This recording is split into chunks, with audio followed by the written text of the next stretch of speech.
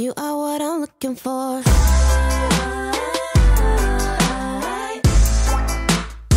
know what I'm looking for.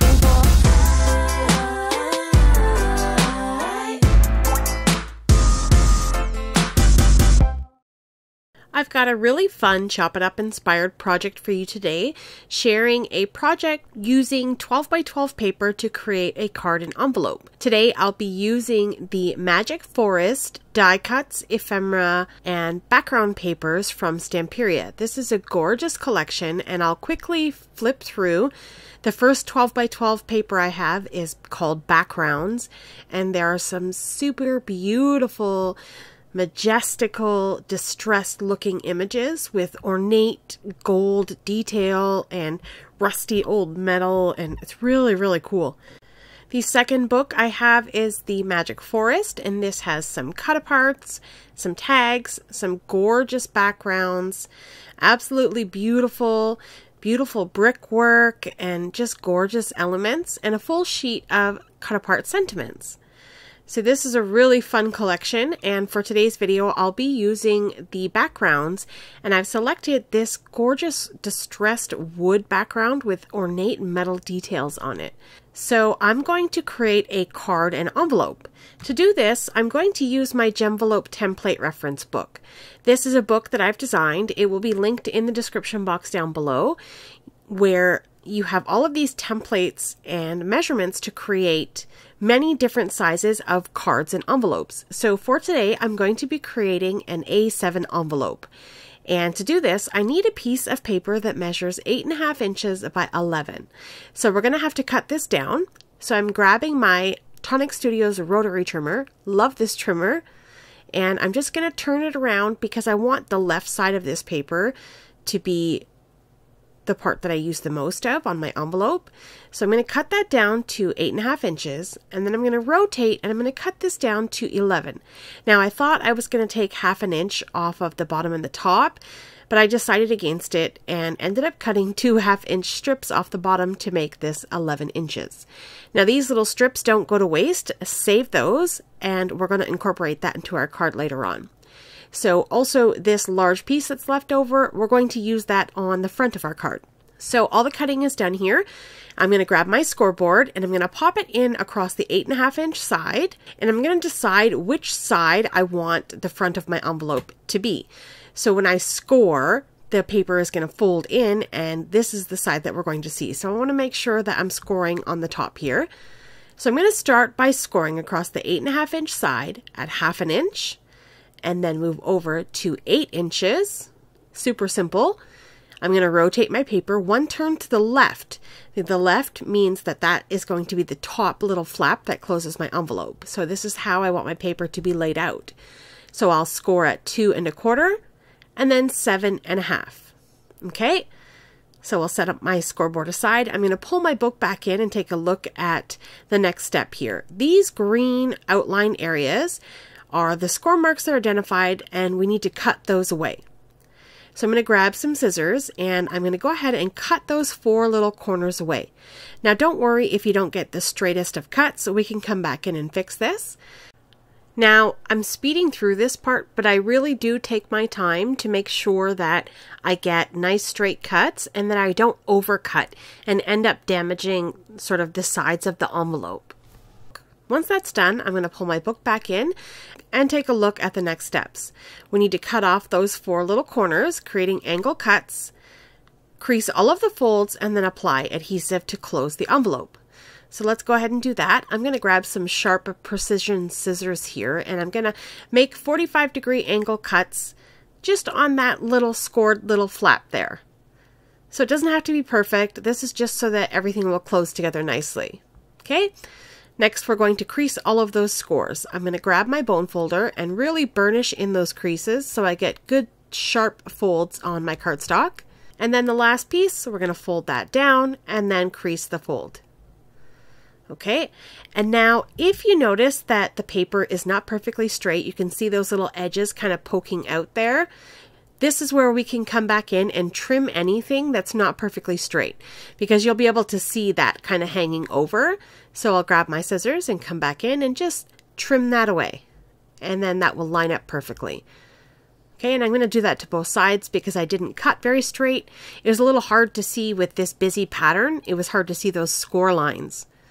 All right, so that's done. Now we're going to open this back up, and you'll notice that you have a small flap and a large flap. The larger flap is where we're going to apply adhesive right along those edges. Okay, and then that's how we're going to close the envelope. So I'll apply adhesive, and I'll fold that up, grab my bone folder, and burnish in that adhesive.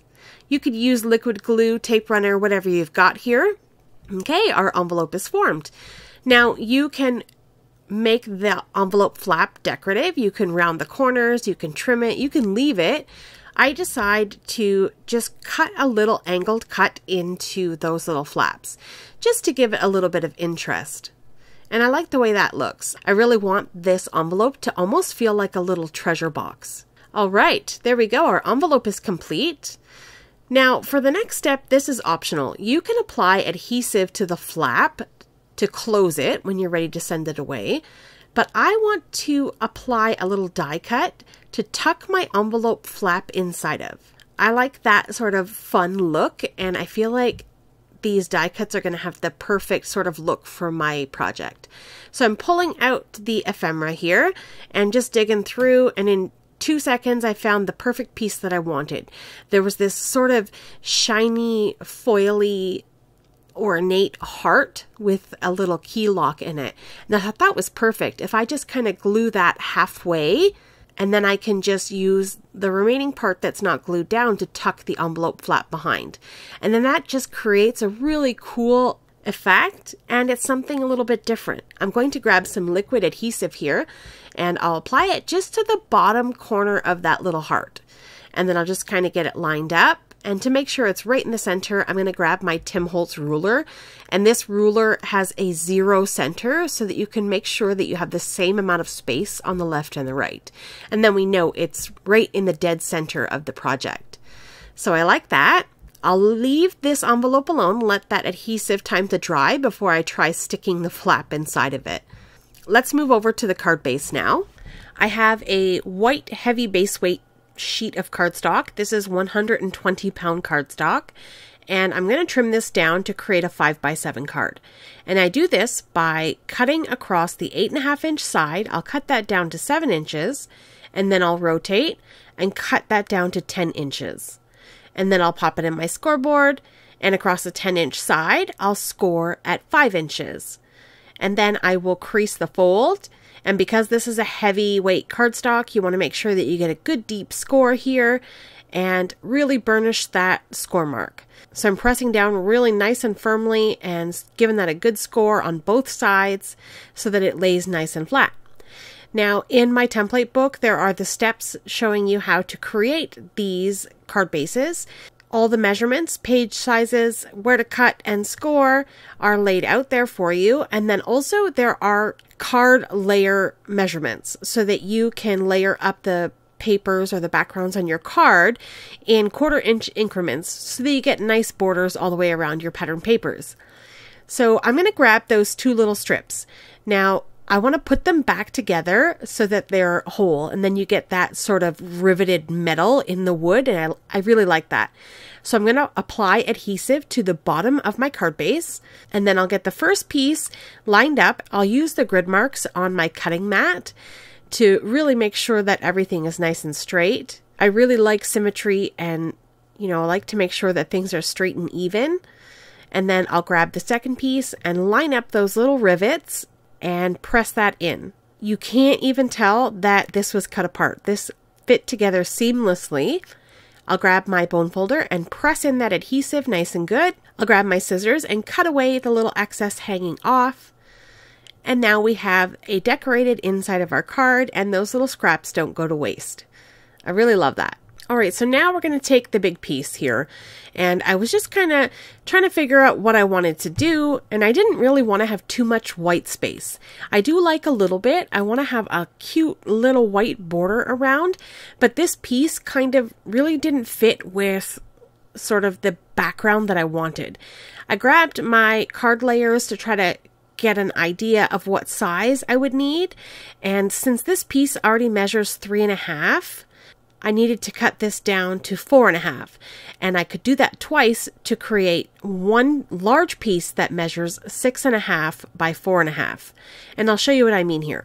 Once I get them trimmed out, and then I thought I would put them side by side to create one large panel. But I didn't really like that look. It kind of felt off to me. So I thought, well, let me pull in the card base and take a peek at sort of what it looks like. So we got this cute little white border, and then when I put them together, it kind of looks weird. So I wasn't really a fan of that. I decided that I needed to cut this down. I liked having that little white space between the two patterns, and to me, it kind of felt like two doors. So I thought that was really cool. So I pulled my trimmer back in. I cut this down one more time to 3¼ inches. So now we get that 6.5 inch measurement. So you have two pieces that measure 3¼ by 4¼ And I kind of flip over to the other side to see if I would like that pattern as my front, and decided against it and decided to go with wooden doors. And I thought that was really fun. I really love the way this turned out. It's so beautiful. So I adhere those down, leaving a little bit of space, leaving a white frame all the way around and a little gap between those two pieces. And I love the way that this started to come along. I pressed in that adhesive with my bone folder, and then I thought, well, what else could I do with this card? So I grabbed some of the die cuts again, and I started digging through, looking for some ideas. So I have two types of die cuts. I have one that's a chipboard, and I have one that's just a regular ephemera. So I'm working with the regular ephemera, and you can kind of see when the light hits, it's got this beautiful foil effect. Really gorgeous. And I tried just about everything. I grabbed all of these die cuts and went one thing after another, and I found these beautiful gargoyles, and I thought, wouldn't it be cool if there were two of the same facing each other? And wouldn't you know, there was. We've got two gargoyles, and I thought we could put these right in the corner to sort of guard the doors. And then I've got this great big lock that really pulled everything together. I love the way this looked. And then I found a little sentiment that says adventure. And I thought, wouldn't it be cool if the lock was sort of loose, kind of hanging off of that adventure sign? And then I was sold. So I was really happy with this sort of plan. And I pushed everything aside and then got to work at adhering things down. So I'm going to start with the sentiment first. I've got 3 little foam squares here. These are just little 3D foam squares I picked up from a local craft store. And I'm going to hang the lock onto that foam. So I'm going to peel away the little adhesive back, get my sentiment sort of lined up in the center of those two doors, and then put the loop of the lock over top of the center foam squares. So the lock stays in place, but it can move around. And I thought that was a really fun element. I'm going to grab some foam squares and pop up my gargoyles, and I did cut some of my foam squares down so that I could fit it into the little feet and wings of the gargoyle so that everything was popped up evenly and I wouldn't have to worry about it getting crushed. So there we go. I love this. I love that little lock swinging around, and I thought maybe it needs just a little bit of a dimension underneath it. I grabbed a couple more foam squares, and this time instead of peeling the release paper off the back of the foam square, I left it on. So then it would just provide dimension without sticking down to my project. So I just popped 3 little foam squares on the bottom part of this lock, and then this swings nice and freely. And I love this look. Now, I thought maybe we should put a key on the inside of the card. And there was a nice big gold key with a shiny sort of foil effect. And I decided to use that one instead, a gigantic key on the inside of this card. So everything is cohesive and ties together nicely. We've got a gorgeous card that could be used for anything. You could write anything you want in here. It could be a fun birthday card, or it could be just a letter, or, you know, some inspiration, and anything that you want to put inside of here. Now, I found this little chipboard sentiment, and I was thinking about putting that on the inside of the card, and I almost settled on it. I thought, well, this key looks gorgeous, sort of sitting on the ledge here, and I thought, that's really neat. So I'm going to adhere the key down right to the bottom part of this card, and then I decided against the sentiment, And then that is it. The card is complete. The last thing I want to do is add a little chipboard element to the front of my envelope. It says, "The magic is in you." And then it just really pops off the front of that envelope. Now we can tuck our card inside of our envelope. Use the little locket closure to close the envelope flap. We have an absolutely gorgeous card project and matching envelope. There we go. So this fits in nicely. This is probably one of the most favorite cards I've ever made in all my life. I just love how everything ties together nicely. And it was really easy to make. I didn't have to do anything complicated. I just had some fun, cut up some pattern paper, and created a gorgeous card. Okay, that's going to be it for today's video. Thank you so much for taking time out of your day to spend it here with me. If you're interested in any of the products I used in today's video, you'll find them linked in the description box down below. And as well, you'll find a coupon code for the Hollow Tree Hobbies craft store where you can get 10% off of your purchase. And they carry this gorgeous, beautiful Magic Forest collection from Stamperia. I hope that you'll check that out. Have yourself a lovely day, and I will see you in the next one. Bye!